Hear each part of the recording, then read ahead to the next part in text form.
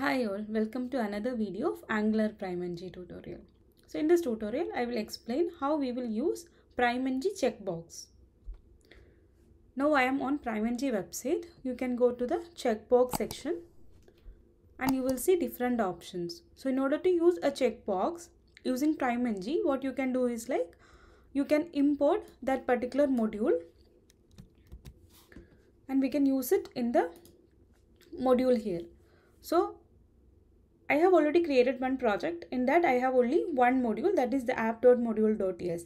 In your project, if you have a child components and this child component have different modules, then which component.html you are going to use that particular checkbox, import this particular module like a checkbox module in that module itself. Okay, so it's not in always in app.module.ts. If you are using lazy loading or something like that, just check whether if you have a different component or different module, so that module only you have to import it. That is a one point. So I'm going to import checkbox module in the app.module.ts, and you have to make sure if you are using an ng model, you have to make sure you are using forms module and it should be imported. If you are using a template driven forms or something like that, there is template driven forms or reactive forms module, there is another options, so that modules needs to be imported. So here I am using an ng model, that's why I am importing forms module here. Okay, so I am saving it and I am going to the component.html, and what you can do is I have to return a checkbox. So I am just copy paste one checkbox field, simply pasting it, and we can go through the each field level. So first one is name. So name is nothing, just a variable which will mention what is this checkbox all about. So I am just giving terms and conditions. Okay, then what is the value if I click on this checkbox? So I am just making it as accepted. So this is a value when I click on the checkbox. The ng model is a variable which will store this value in the component.ts file. So here I am giving is accepted. Is accepted. Yeah. So you have to declare this variable in the component.ts. So here,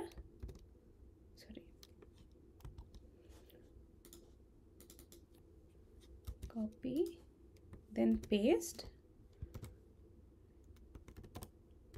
then I am mentioning the variable like the string array, actually string array of array. I'm saving it. Okay,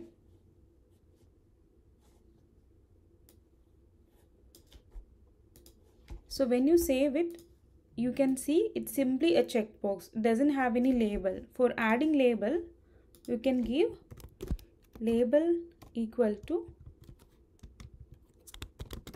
I have read the acceptance, I have read the terms and conditions.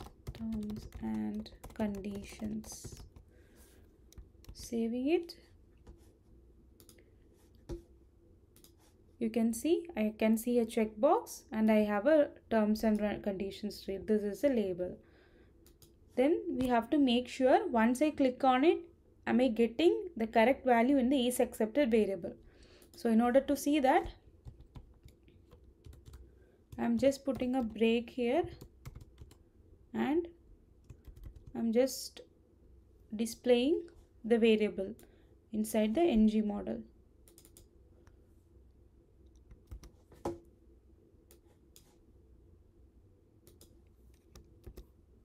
I'm saving it, refreshing it, and if I click on it, you can see this variable contains the value whatever I have written here it will be stored, or it will be stored into the variable accepted. Okay, so actually this is an array as I mentioned here, but I will show you the exact structure of that one. So here you can see that it has been changed. So if I uncheck it, it doesn't have any value. If I check it, I have the value. So just assume you don't need a structure like this way. So you have to mention it as a checkbox is checked or not, like a true or false variable. And you don't need an array.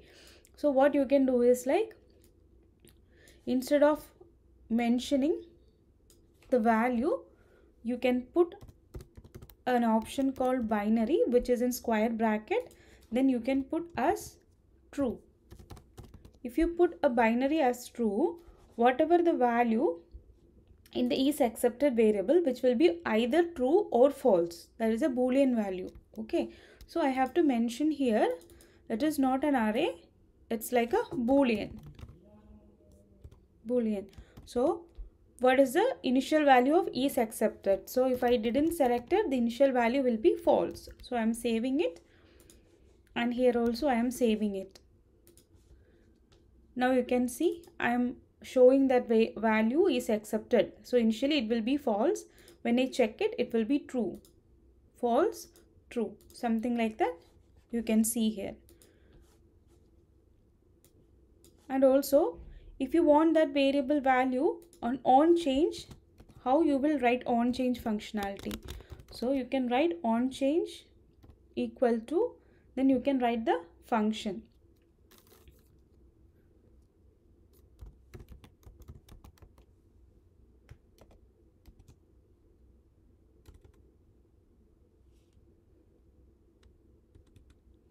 I'm writing different function name.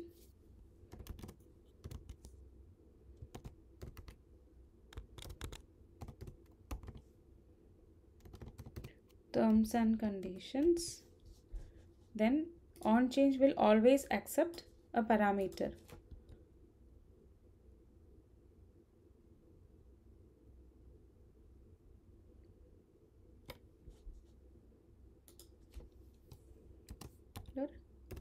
Event.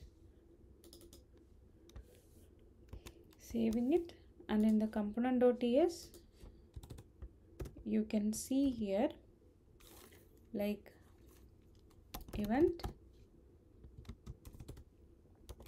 console.log of event. I'm just making it as an any, so it is an object actually.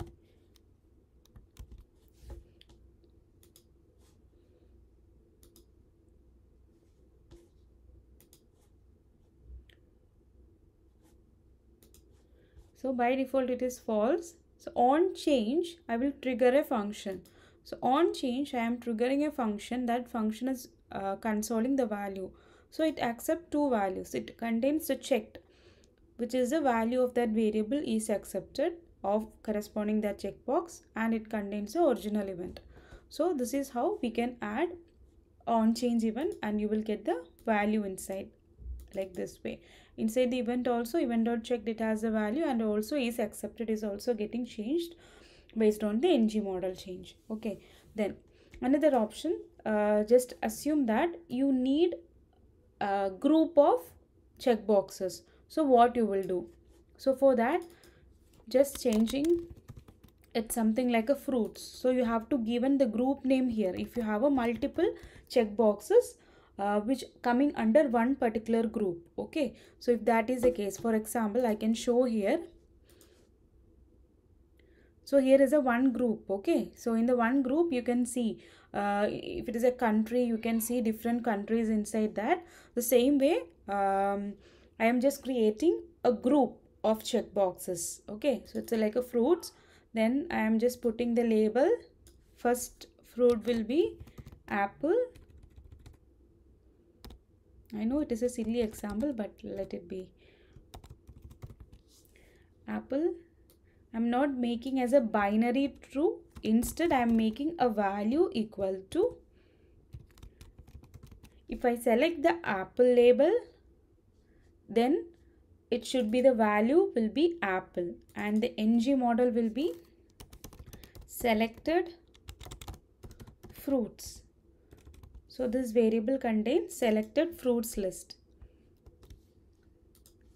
I'm changing the variable here and I am making it a string array, then array,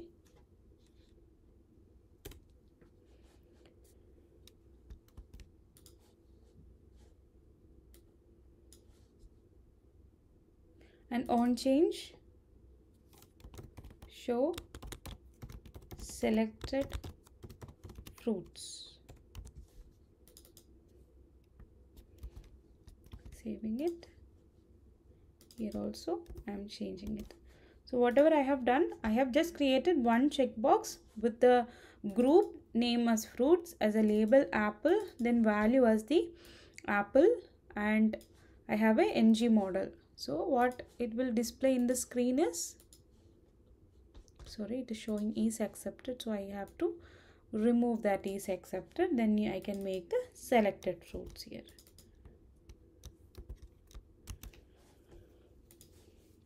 So it will one checkbox and there is another field called apple. The same way, we'll put some break.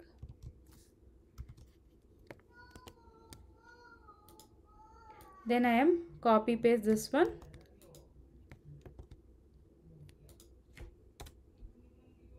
Sorry.